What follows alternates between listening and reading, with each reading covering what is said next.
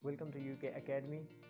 په لاس لیکچر کې موږ میټریکس او ټایپس اف میټریکس ډیسکس کړي. په نننی لیکچر کې په دې لیکچر کې به موږ چې کوم دی ډیسکس کوو چې اټ اف د میټریکس څنګه معلومیږي، ورسره چې کوم دی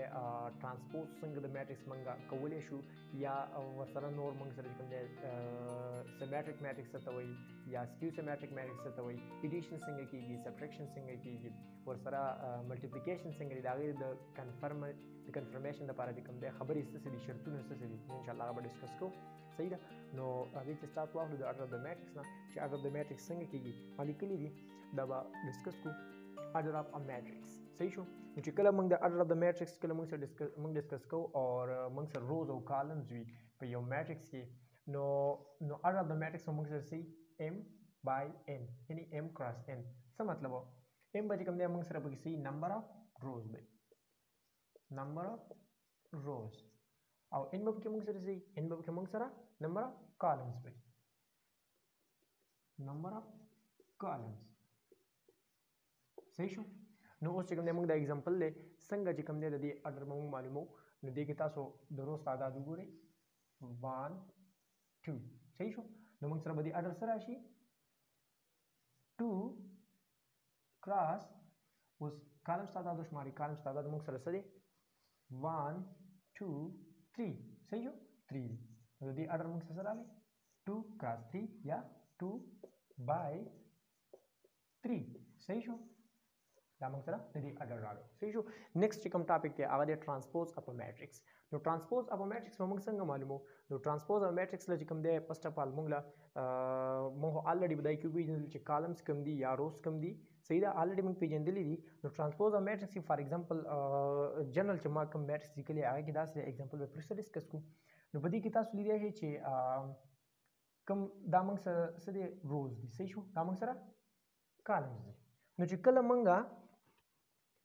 کالمونه چې کوم دی یا کالم او روز چې کوم دی خپل منځ کې انټرچینج کو او د هغې نه کوم میټریکس موږ څخه حاصل شي، نو هغې ته موږ څه ویلی شو؟ ټرانسپوز ویلی شو. مطلب څه دی؟ مطلب دا موږ سره رو ده، دا موږ کالم ته چینج کړو، دا رو ده که نه. صحیح شو. اوس تاسو دلته کتلی شئ ما پې ټرانسپوز اخیستی دی، نو تاسو کتلی شئ دا څه شی شو؟ دلته A B، دلته کوم خوا راغلی دی A B، او رو چې کوم دی چېرته بدله شوله؟ کالم ته بدله شوله. سیکنډ نمبر رو ته ګورئ C D، C D دلته رو ده، دلته څه شوله؟ دلته کالم ته بدله شوله. نو دې ته موږ څه اوس ویلی شو؟ د دې A ټرانسپوز ویلی شو، د A میټریکس ټرانسپوز ته ویلی شو. اگزامپل ما اخیستی دی. فار ایگزامپل A از اکول ټو 1 3 2 4. دې ټرانسپوز به څنګه لو؟ ټرانسپوز پې ما واخیستو، کومه دا رو چې کوم ده موږ سره څه ته بدله شوله؟ کالم ته بدله شوله. دغه رنګ دې رو ته وګورئ، دا موږ څه بدله شوله؟ کالم ته بدله شوله. نو تاسو بالکل سمپل لیدی شئ، صفا لیدی شئ چې کوم کالمز دي یا روز دي هغه څه ته انټرچینج شولو، چې روز دي نو هغه کالمز ته انټرچینج شولو، او کوم چې کالمز دي هغه روز ته انټرچینج شولو. تاسو داسې ویلی شئ چې کالمونه موږ روز ته انټرچینج کړو، یا داسې ویلی شئ چې چې روز چې کوم دی موږ کالمز ته انټرچینج کړو. دواړه چې کوم دی صحیح راځي. که ته داسې اخلې ته وایې چې دا کالم زه رو ته انټرچینج کوم، مطلب دا دی چې بدلوم یې. دې کالم ته ګوره، دلته دا په کوم ځای پروت دی؟ په رو موږ سره پروت دی. دې کالم ته وګوره، دا موږ سره چېرته پروت دی؟ په رو باندې پروت دی. دواړو سایډونه سره صحیح راځي. که ته کالم چینج کړې یا رو چینج کړې، نو کالم چینج کړې نو هغه به رو ته چینج کړې، او که رو چینج کړې نو رو به کالم ته چینج کړې. صحیح شو. نو دا موږ سره بیا څه شی شو؟ ټرانسپوز شولو. صحیح شو. دا د A ټرانسپوز شولو. صحیح شو. بل ټاپک موږ سره دی سیمیټریک میټریکس. نو سیمیټریک میټریکس څه ته ویلی شي؟ if A is a square matrix، فار ایگزامپل موږ سره یو A میټریکس دی، سپوز کوو موږ چې A موږ سره یو میټریکس دی and A transpose is equal to A، then A is called symmetric matrix. دې څه مطلب دی؟ مطلب دا دی چې ما یو میټریکس اخیستی دی A،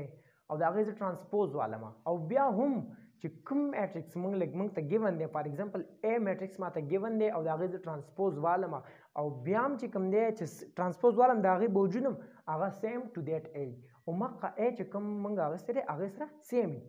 نو هغې ته به موږ څه ویلی شو؟ سیمیټریک میټریکس ویلی شو. څنګه دی؟ اگزامپل کې ګوره A is equal to 1 2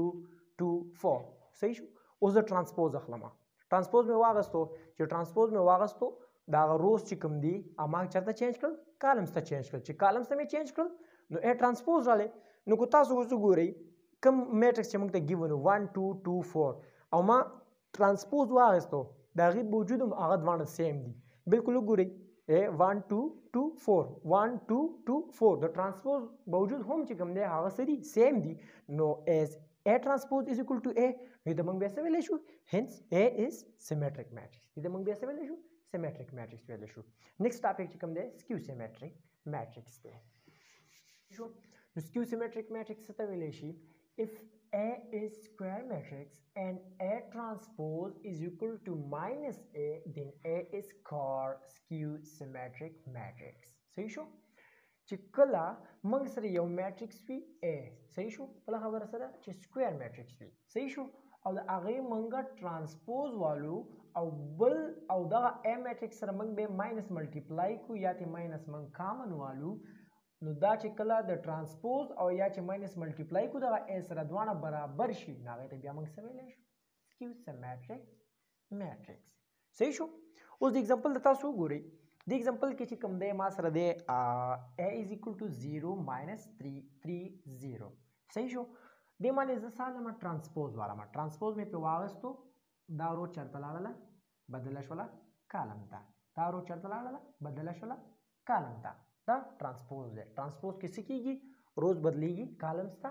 او کالمز چې کوم دی بدلیږي روز ته صحیح شو ترانسپوز مې واغستو اوس زه څه کوم اوس دا A میټرکس ما دوباره راواغستو دوباره مې راواغستو څو سره ملټیپلای کوم ماینس سره ملټیپلای کوم ماینس سره ما ملټیپلای کو چې ماینس دلته ملټیپلای کوم نو دا به دننه هم ملټیپلای شي چې دننه ملټیپلای شي دا ماله اوس څه راکړي نو ماینس چې 0 سره ملټیپلای شو ماغه 0 راځي چې ماینس ملټیپلای بای ماینس 3 صحیح شو نو ماینس او ماینس پلس دلته به زه دا میټرکس ولیکم دلته به ولیکم 0 ماینس او ماینس پلس 3 شو دې سره چې ماینس ملټیپلای کوم ماینس ملټیپلای کوم دې 3 سره څه به راشي دا ماله ماینس 3 به ماله راکړي صحیح شو ځکه چې دې سره آلریډي خپل یو پلس شته دی زه اوس لیکلی هم شم صحیح شو نو ماینس ملټیپلای بای پلس نو ماینس صحیح شو او بل ماینس چې کوم دی زه دې 0 سره ملټیپلای کوم نو یا دلته ما ملټیپلای کړی نو ماینس چې 0 سره ملټیپلای شي نو ما 0 راکړي تاسو اوس دې ته وګورئ دې میټرکس ته وګورئ یعنی دا اوس ما سره څه شی دی دا ما سره دې نه حاصل شو مطلب دا څه شی دی دا ماینس A والا دی دا ماینس A والا دی دې سره ما ماینس ملټیپلای کو دې A سره ما ماینس ملټیپلای کو نو که تاسو اوس دې ته وګورئ او دې ته وګورئ دواړه څه دي سیم دي چې کله یو میټرکس موږ ترانسپوز والو او بیا ورسره هماغه میټرکس ته دوباره چې کوم دی همدغه میټرکس سره موږ ماینس ملټیپلای کړو او دواړه موږ وګورو که دواړه سیم وي نو هغې ته بیا موږ څه ویلی شو سکیو سیمیټریک میټرکس نو موږ څه ویلی شو چې hence A transpose is equal to minus A then A is called skew symmetric matrix صحیح شو دا وشو اوس بله خبره دا ده چې addition and subtraction of matrices صحیح شو نو addition and subtraction of matrices به څنګه کیږي څنګه کیدی شي د هغې دپاره خاص پوینټس لري نو یو پوینټ مین پوینټ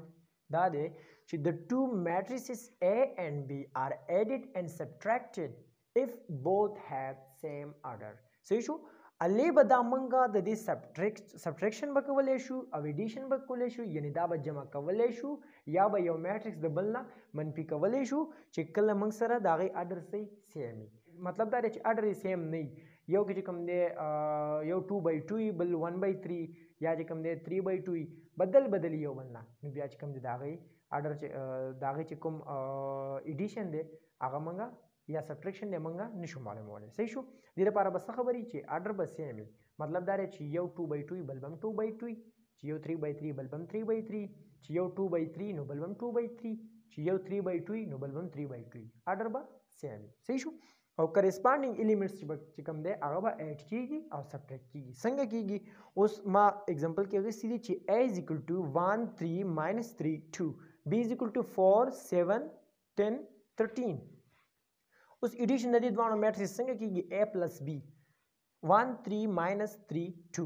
plus 4 7 10 13 دا موږ سره A میټرکس دی دا موږ سره B میټرکس دی کرسپانډینګ الیمنټس په ایډ کیږي کرسپانډینګ الیمنټس نه څه مطلب دی چې دلته 1 دی هلته پس نمبر الیمنټ څه دی 4 دی نو دا او دا به دا دواړه الیمنټس به څه شي ایډ به شي نو 1 plus 4 5 هغه هلته ما سره ریزلټ انسر څه راځي 5 صحیح شو ماینس 3 plus 10 minus 3 plus 10 minus 3 موږ سره چې کوم دی قرض دی 10 چې کوم دی موږ سره نقد دی نو دا قرض چې تلار شي سو به پاتې شي 7 به پاتې شي صحیح شو بیا ور سره ګوره 3 corresponding element سره 7 دی نو 3 plus 7 الته 10 راځي صحیح شو دلته اوس ګوره 2 plus 13 2 plus 13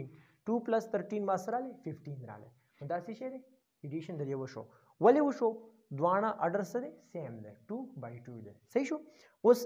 سبټریکشن څنګه پکېږي نو سبټریکشن کې چې کوم دی یو میټرکس د بل منګه د یو میټرکس نه چې کله منګه بل سبټریکټ کو دا غي د پاره هغه سیم خبر ده چې اډر به سیم وي فار ایگزامپل زه د a نه b سبټریکټ کوم a minus b دا a میټرکس شو دا موږ سره b میټرکس شو نو a میټرکس موږ سره 1 3 minus 3 2 minus 4 7 10 13 ٹھیک شو اوس ګوره کرسپانډینګ الیمنټس نه به دا بل چې کوم میټرکس ته دا به سبټریکټ کی کرسپانډینګ الیمنټس خبر هغه کې مو وکړه مطلب دا دی چې د فرست الیمنٹ نه به دی بی نمبر چې کوم میټرکس ته هغه کې به فرست الیمنٹ سبټریکټ کیږي نو 1 minus 4 1 minus 4 نو minus 3 صحیح شو چې د کوم هغه سیمبل به منګل ته لګو چې د کوم قیمت ډیری وګوره دلته پلس 1 دی دا minus 4 دی نو د 4 موږ سره سیوا دی د 1 نه نو دی دغه بلګي نو موږ چې ته 1 لرکو نو سبا پاتې شي -3 به پاتې شي دا رنګ -3 -10 نو دوانه به 8 شي دوانه قرض دی صحیح شو دوانه موږ سره نقد نه دي -3 ماینس چې به سمانی مطلب دا دی چې دا موږ باندې قرض دي نو -3 او -10 -3 -10 -13 صحیح شو نو موږ سره رااله -13 رااله بل څه دی 2 minus 13 اوس دوه موږ سره نغدي دي 14 چې کوم دی موږ سره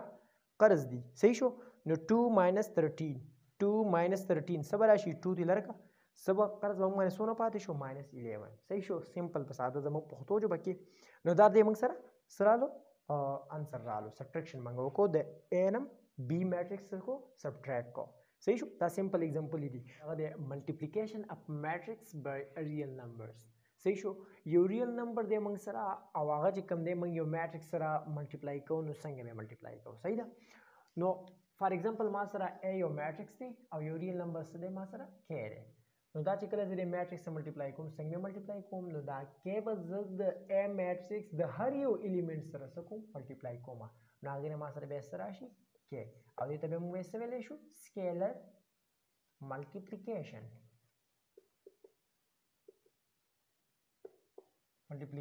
صحیح شو هغه ته به موږ سکیلر میټرکس سکیلر ملټیپلیکیشن ته ویل شو اوس د ایگزامپل ته تاسو ګورئ ایگزامپل ما سره دی فار ایگزامپل مال راکړل شوی دی چې k is equal to 5 صحیح شو k ما سره برابر دی 5 او a برابر دی یو میټرکس دی چې 2 4 6 -7 اوس به دا څنګه موږ سکیلر ملټیپلیکیشن کو نو 5 k مطلب دا دی چې دا 5 دی سوري دا k چې کوم دی دا ما سره a دی k نه دی k په ځای already 5 ته نو دا 5 چې کله زه د a سره ملټیپلای کوم د 5 a دا مطلب دی چې دا 5 د a سره ملټیپلای دی د a سره چې ملټیپلای دی نو a کې چې دنه یعنی a میټرکس کې چې دنه څومره الیمنټس دي 2 4 6 -7 دی هر یو سره انډیویډوالي یعنی انفرادي تور چې کوم دی هر یو سره دا څه دی ملټیپلای دی څنګه دی 5 cross 2 5 cross 6 5 cross 4 5 cross -7 صحیح شو نو دا ځان چې ملټیپلای کو 5 2 10 5 4 20 5 6 30 5 7 35 ولې -35 ما لګول ځکه چې ماینس دی دا پلس دی دا ماینس دی ماینس او پلس ماینس صحیح شو نو دا موږ سره څه شو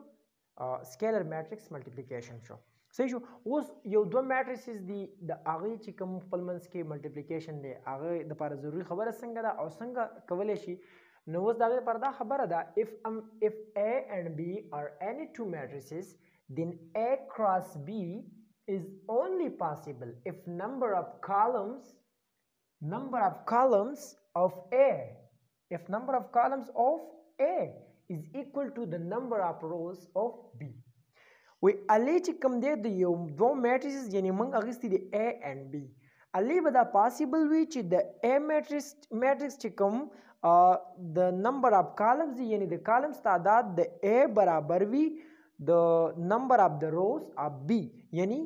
د روز چې کوم د B د روز تعداد دی د هغې برابر وي columns of the A کوم چې د دې تعداد دی अब برابرۍ د نمبر اف د روز اف د بی. صحیح شو چې کله موږ سره صحیح شو دا خبره کلیر شوله. نو اوس به فار ایگزامپل اوس دلته زه اخلم ما یو میټرکس واغستو A یو مې واغستو B. صحیح شو د A چې کوم اډر دی اما سره دی M کراس N او B اډر ما سره دی M کراس N. صحیح شو نو کله چې دا دواړه خپل منځ کې برابر یې دا دواړه نو بیا د هغې څه کولی شو موږ د هغې چې کوم ملټیپلیکیشن دی هغه موږ ایزیلی فایند کو چېرې دا یو رنګي نه وي مطلب د A د نمبر آف کالمز تعداد برابر نه وي د B د نمبر آف روز نو بیا داسې حالت کې چې کوم دی میټرکس ملټیپلیکیشن خپل منځ کې چې دوه میټرکس موږ اخلو نو هغه پاسبل نه دی. صحیح شو اوس د ایگزامپل دی پې ایگزامپلز دی پې ایگزامپل نمبر 1 تاسو کتی شئ چې ما سره دی A is equal to -1 0 2 1 B is equal to 3 minus 2. صحیح شو اوس تاسو دی کې وګورئ نمبر آف کالمز دی کې څو دي 1 2.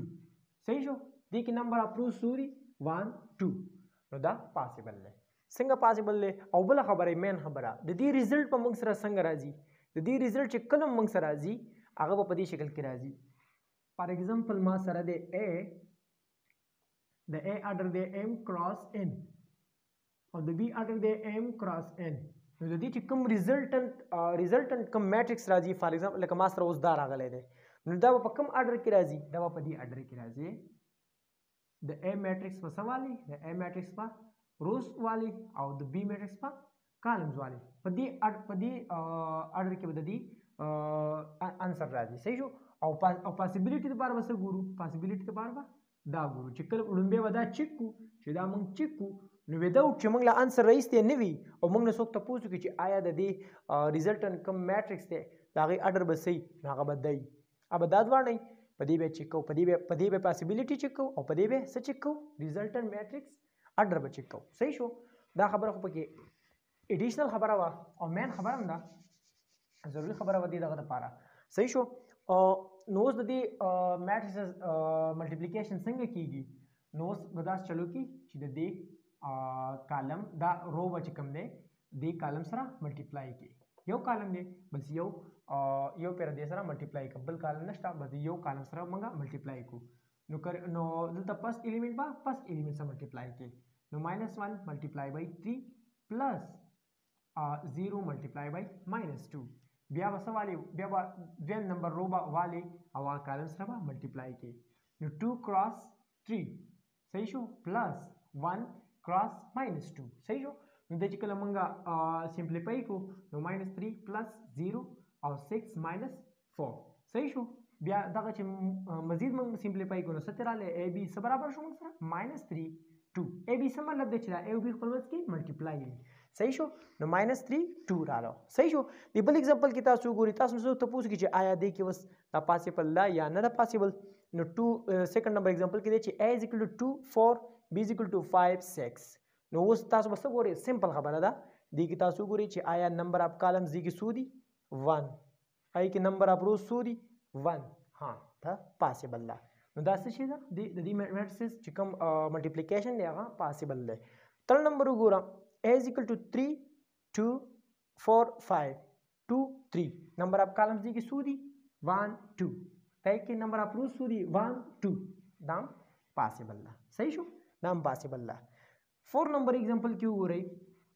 A is equal to 5 6 B is equal to 7 8 9 10 number of columns دی کې څو دي 1 دی کې number of rows څو دي 1 2 نو دې کې پاسبل نه ده ځکه چې دې کې نمبر اف کالمز د لومړني میټرکس برابر نه دي د نمبر اف د روز اف د دویم میټرکس نو دا پاسبل نه ده. نو زه امید لرم چې تاسو به په دې لیکچر باندې پوه شوي یې او انشاءالله نیکسټ لیکچر کې به موږ مزید کوم چې ډفرنٹ لاز دي یعنی اسوسییټیو لا کموټیټیو لا ډسټریبیوټیو لا دا غون به انشاءاللہ ڈسکس کرو. गाइस अगर आपने अभी तक हमारे चैनल को सब्सक्राइब नहीं किया है तो प्लीज़ चैनल को सब्सक्राइब कीजिए और साथ ही साथ बेल आइकन भी दबा दीजिए ताकि आने वाली तमाम न्यू वीडियोस आपको आसानी से हासिल हो सके और इसके साथ साथ अपने दोस्तों के साथ भी शेयर कीजिए ताकि ज़्यादा से ज़्यादा लोगों को